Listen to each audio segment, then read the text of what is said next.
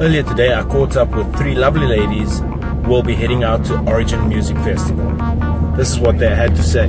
Hi ladies. Hey. Hello. So how many times have each of you been to Origin? It's like my second time. Yeah, first time newbie.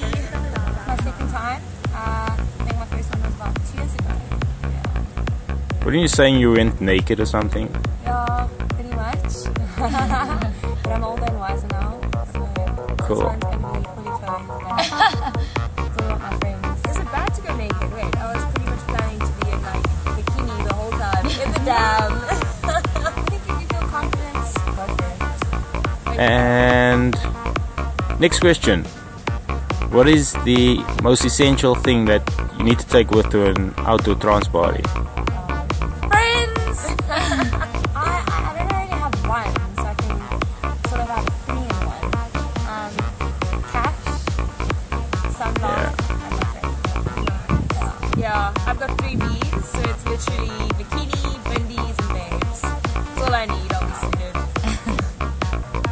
And you? I don't have friends. I just need friends.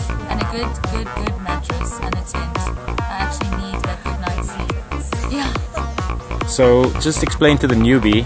I heard that sex at the trance party is intense. Tent sex. It's intense. Yeah. Intense. Oh my gosh, that's so great. Guys, well done. I only got it now.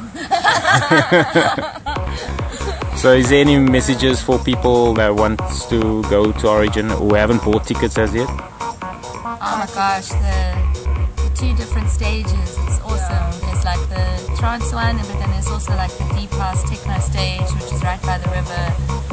It's amazing. It's life-changing.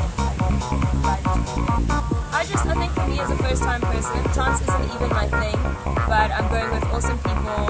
There's beautiful views, there's a dam, I've checked it out on the internet. Sweet. Sweet. Let's just shout Origin. Origin! Origin! Woo!